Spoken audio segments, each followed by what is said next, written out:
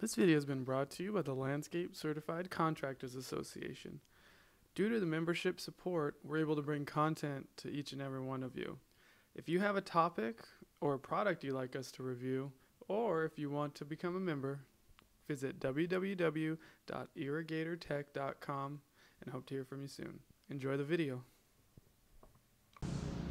Rainbird solenoids, as I was telling you, that you can see these solenoids, the one with the black stripe in it, and these are new, and this is a new one here. Now this is an old one here, right here, and why it was replaced is that if you have this solenoid in the valve and you shut off the water for any reason at all, for emergencies, but have the solenoid keep on running every day for 15, 20 minutes, 15, 20 minutes, what it does is these are water cooled, and because they get cooled, then they don't overheat. But because there's no water running in it, it heats up. This starts to heat up, and as you can see, it got a little couple bubble marks on the top part, but then it starts burning the wire back. So right here, we cut it, we replaced, put a new solenoid on it.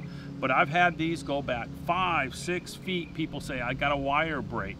No, what it is on any type of solenoid in the field, if you turn off the water and still have the solenoids coming on for 15 minutes, 10 minutes every day, day after day after day, and they're not cooled off, this overheats, it starts to bubble on top, and then from here, this starts to burn up. So even if I took a piece of wire and then at the wire, I put the solenoid on the end and I put a 24 volts on it over here and heat it up with no water, this would in turn burn up the wire, overheating it, changing the molecules on the wire and how it pulls into the solenoid and how it works, and then you have to replace your solenoid. For some reason, you get a valve that sticks on and you go outside and shut off the isolation valve, which would be a ball valve or an angle valve or a gate valve, and say, hey, I'll fix it this weekend, but it's now Tuesday and I'm gonna go ahead and shut it off. Make sure you go in your garage and turn off the timer, because if the timer keeps on coming on this station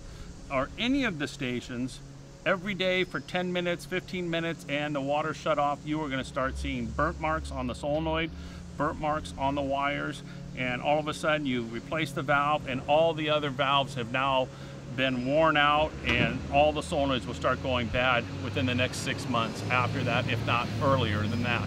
So I just wanted to make sure any valve, any solenoid in the field, if the wires are easy and they're all nice and clean, that's good. But once you start heating them up and they get overheated, they start burning up where the wire connections are, overheating. They won't cause a fire, but what they'll do is just start burning the wire, and all the wire will start having black marks.